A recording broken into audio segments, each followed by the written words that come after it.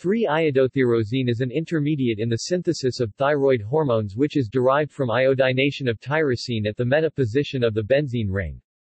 One unit can combine with diiodothyroxine to form triiodothyronine, as occurs in the colloid of the thyroid follicle. Two units can combine to form 3,3-diiodothyronine. 3-iodothyroxine is a reversible inhibitor of the enzyme tyrosine hydroxylase. Relevance in dopamine studies.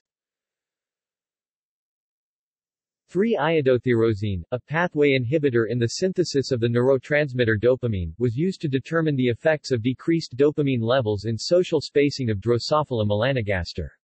3 to 4-day-old flies that were fed 3-iodothyroxine for 24 hours were shown to have altered dopamine levels.